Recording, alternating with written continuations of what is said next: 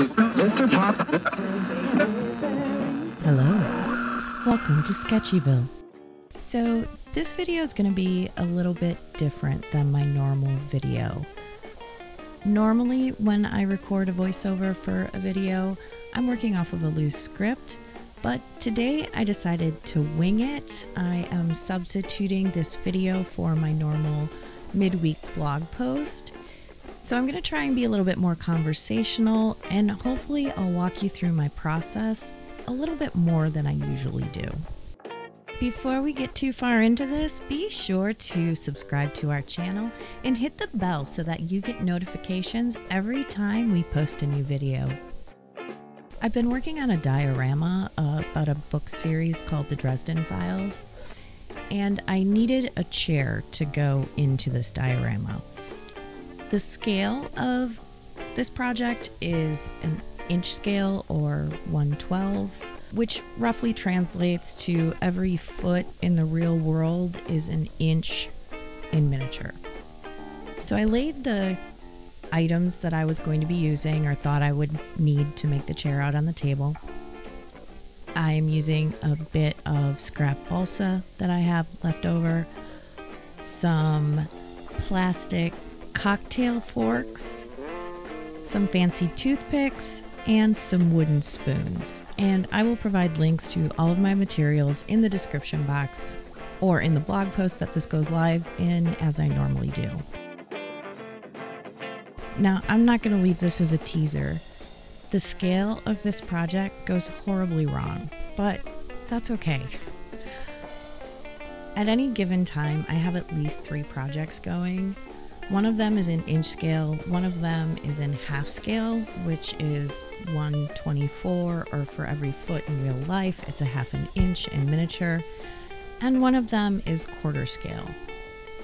So while I was intending for this chair to be for my inch scale diorama, I noticed about halfway through that it was much smaller than that. This is part of the reason why I have multiple projects going on, because then I can shift gears and say, okay, it's not going to work for my big project. I can use it for one of my smaller ones. So the first thing I did was measure out the size of the seat of the chair onto a piece of balsa. Now, if you've never worked with balsa before, it's super easy to cut with a craft knife, which is why a lot of miniaturists use this wood. So I measured out the seat of the chair to be, I believe it was about 1.25 inches, 1 1/8. If I had gone into my dining room and actually measured a chair, this project might have been a little bit more in scale than it ended up being, but I was winging it. I do that. I don't know why. I end up disappointing myself half the time, but it's okay. Just roll with it. Now, you'll notice that I am angling the piece that I'm cutting out, because if you look at a chair in your house, they're a little narrower towards the back than they are towards the front, where your knees hit the chair. So I made it a little bit smaller in back to get that angle. Once I cut the piece out, I then sanded all the edges and rounded the corners a little bit. Now, you'll notice as I'm sanding the seat of my chair, I am not using sandpaper. I have sandpaper, I do use it sometimes, but I'm a nail tech. I know how to use a nail file. So I use acrylic files. Those are the ones that are a little padded in the center, for a lot of my miniature making. They're just really handy to have, and they last a really long time. So I find that they are the perfect tool for the job in most cases.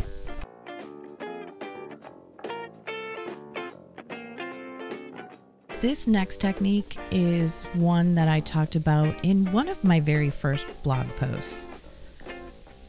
I'm using a sanding band on my Dremel to file an ass groove into a chair. Now, you know what an ass groove is, right? I hope I don't have to explain it to you, but just in case, it is the part of the chair that conforms to your butt when you sit in it.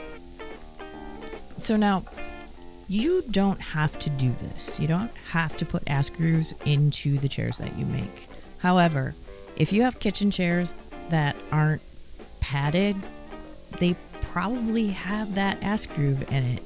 Manufacturers make them that way because it makes them more comfortable.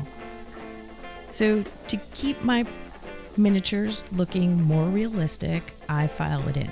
It's not hard to do. I just use sanding bands to get the initial shape where the legs go, and then I use a grinding stone to kind of fill in the part where your butt actually rests. I don't use a sanding band to do that anymore. I used to, but I stopped because the sanding bands kind of tend to leave a harsh line that becomes a little bit more difficult to sand out. So the grinding stone is just a little bit more of a gentle way to get that engraving into the wood. Then once I've taken down the bulk of the material with my Dremel, I just use, I think it's 180 grit sandpaper to smooth it out and take down any ridges that were left behind.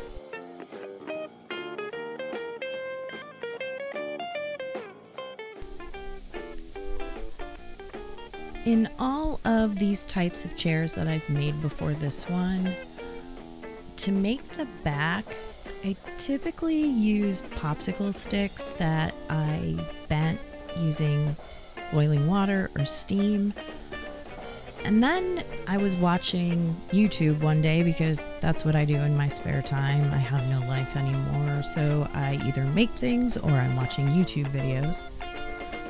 So I was watching YouTube, and the miniaturist that I was watching pulled out a wooden spoon and used that to make the back of her chair. And I thought, wow, that is so much easier than the way I've been doing it.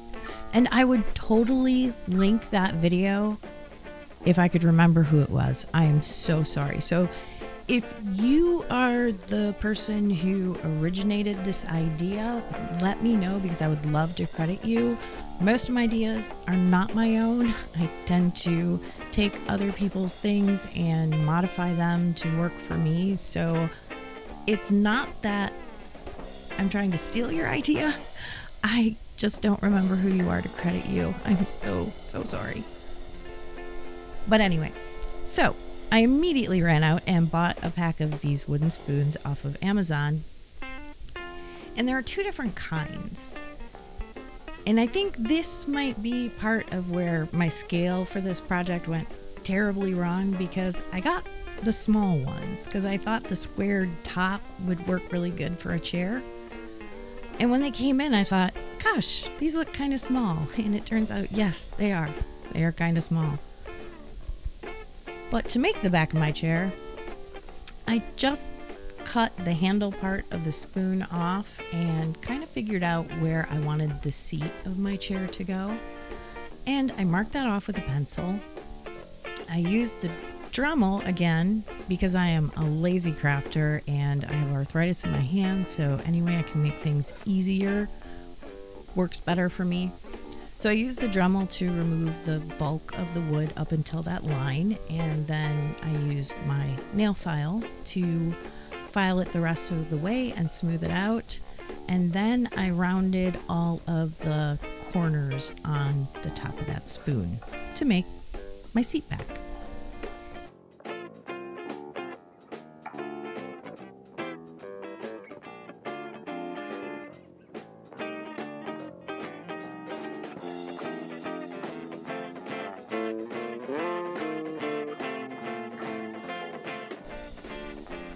I had cut the seat of the chair in a straight line on the back piece, and the wooden spoon that I'm using for the back of the chair has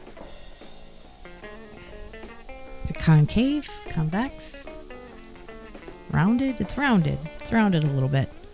So I needed to fit my seat into the curve of the back of the chair. So to do that, I just kind of held the back of the chair next to the seat and scribed a line so I knew how much of a curve I needed to file in. And then I just filed off that excess until the seat fit snugly against the back of the chair.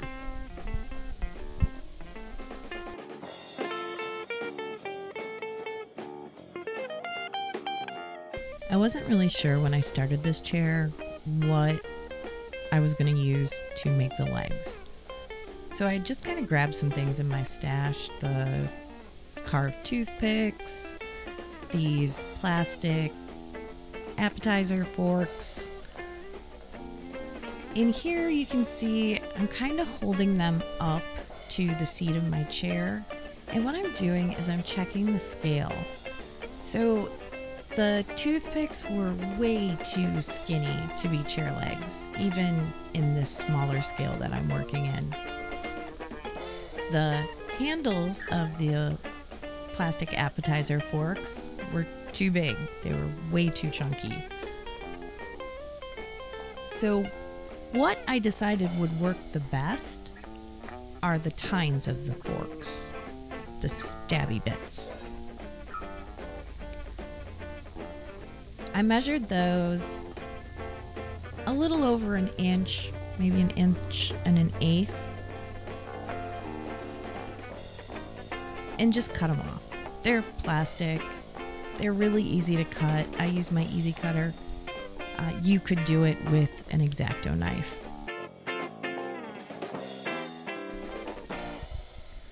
Once I had the seat of the chair sanded so that it would fit against the back of the chair, I went ahead and glued those two pieces together.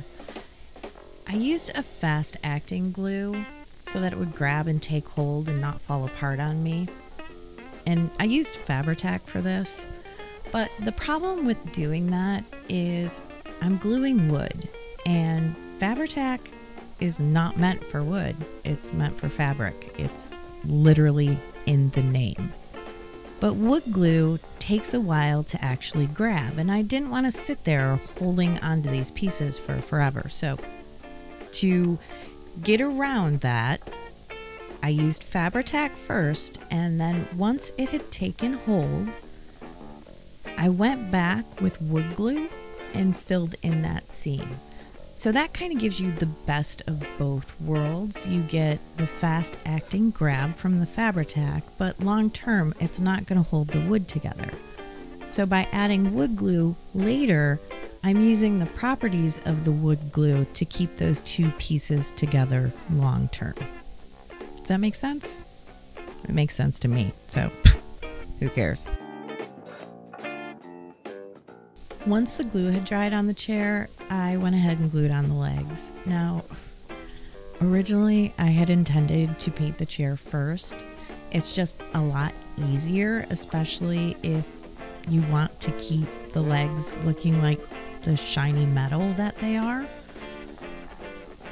But, and this often happens to me, I got so excited about how it was coming together that I really wanted to see how it looked. And my plan just went out of my head and I glued the legs on. I got like 2 of them on there and thought, crap, now I'm going to have to paint around these tiny little things. But it wasn't a huge deal. It's just so much easier if you don't have to do that detail painting. So if you're making one of these chairs, you might want to paint it or stain it before you actually glue the legs on. Now, same as with gluing the back and the seat of the chair, I wanted a quick grab glue to start with, especially for the legs because they just want to flop all over the place. So I used super glue to get them on there, and once they had taken hold, I went back with wood glue and just added a bead of glue around the top of the legs to give them that long-term hold that I'm looking for. So here's the point, and yes, it really did take me that long, when I realized that this chair was tiny. And here it is next to one of my inch scale chairs. right? Yeah, I don't know what I was thinking. But I realized that it is almost perfectly half the size of an inch scale chair, which makes it perfect for my half-inch scale project that I'm working on. And coincidentally, my half-scale project is a mid-century modern house. So the shape of this chair is absolutely perfect. So I'm just going to call it serendipity. So now, knowing that it is going in my mid-century modern house, which is not going to be abandoned and totally distressed, I decided to go with that really sleek lacquered wood that was really common in the 60s and 70s. So I base painted the chair black. Actually, I didn't even base paint it black. I painted the chair black. Just a nice dark coat of black. No distressing, no aging, nothing. Just a clean coat of black over all the wood, and left the legs of the chair that nice silver from the plastic forks. Once the black paint was dry, to complete that look of that lacquered wood, I gave it 2 coats of triple thick gloss. Now here's the thing about triple thick gloss sealer. It is an amazing product. I love it. It comes in the worst packaging for it on the planet. I have been struggling because the lid keeps getting glued to the container. So recently I switched it into a smaller squeezy bottle that I can keep on my desk, and basically a shampoo bottle that I cleaned out and then labeled that it's triple thick gloss. This way, when I open and close the container, it's not getting stuck on the threads and sealing itself shut when I put it away. So the packaging is unconventional, but it is still triple thick gloss sealer. Trust me. Well, you have no reason to trust me, but why would I lie?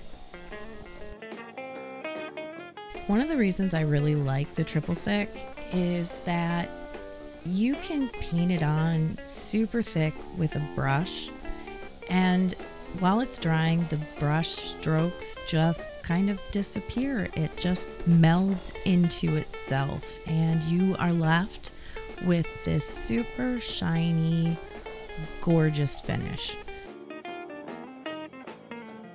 And here is my finished chair.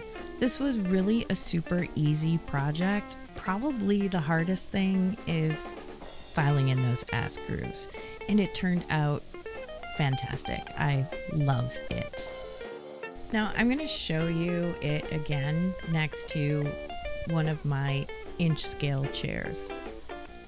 As you can see, it's really tiny, and it's not what I was intending when I started the project, but it actually worked out pretty cool.